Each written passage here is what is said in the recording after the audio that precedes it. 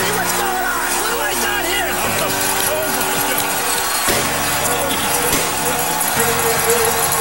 This'll do it! Don't take it, size! In a land filled with stories, in a land where legends thrive, and the heroes in all their glory are forever kept alive. There's one spectre, one awesome vision that stands above the rest, my friend. He's got one mission. Now it's time to ride again. Red Raider coming at you, riding through the night with the fury of the West Texas wind. Red Raider coming at you, what a beautiful sight. That Texas Tech Red Raider is riding, riding, riding, riding again. Greetings, Federation. Well, yeah, I'm at home for the holidays. At least until Sunday.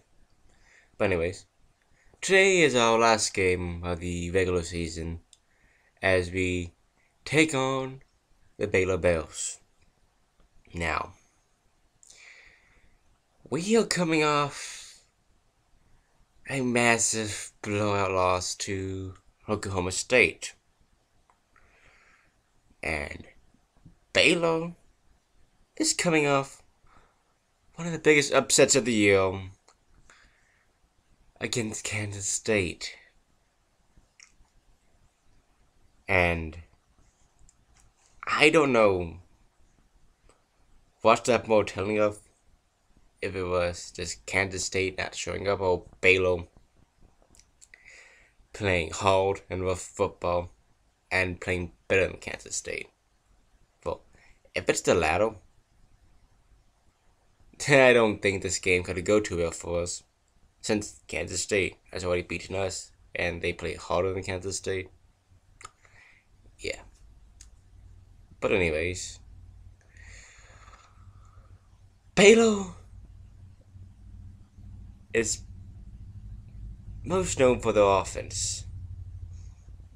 I mean, even without RG3, their offense is still unbelievably good. But we have seen that throughout the year so far, especially in that shootout game against West Virginia. Oh man, that's just a long ways ago. Man.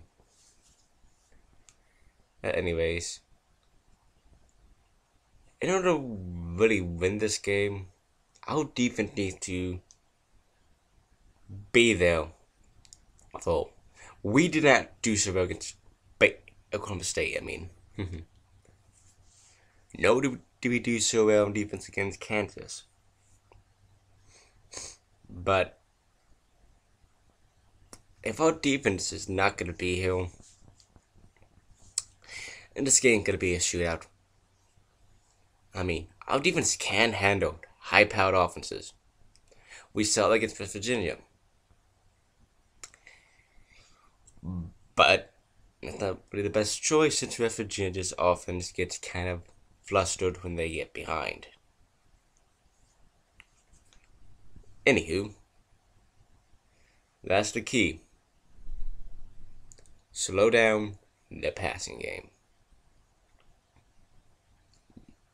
Now, on the defensive side of all, Baylor is still one of the worst teams in the country on defense.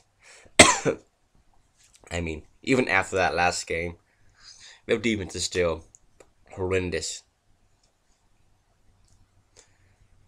So, there's not much to say about Baylor's defense other than as long as we don't make mistakes, we don't throw interceptions, we don't fumble, we don't make any small little itty-bitty mistake, we're okay. Let's play smart football. Baylor's defense shouldn't be too much of a hassle to handle.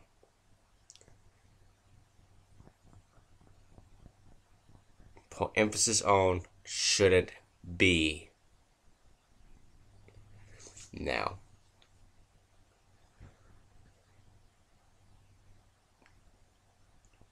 in conclusion, I think Texas Tech has a chance to win this game. I mean, even after all bad performances against Oklahoma State, this is one game coming up that I thought we could still have a chance of winning.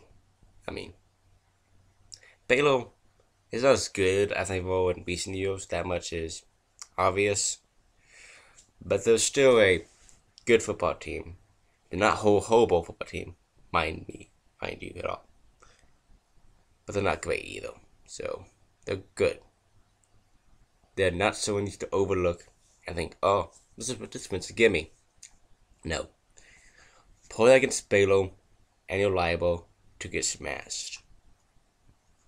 But in the final game of the season, I see Daggy and the rest of the squad taking care of business up in Arlington, or down in Arlington if you're up there in Lubbock. So, I predict the final score will be somewhere probably 42 us and 35 Baylor. Till after the game, guns up, wait up hell, like Tech.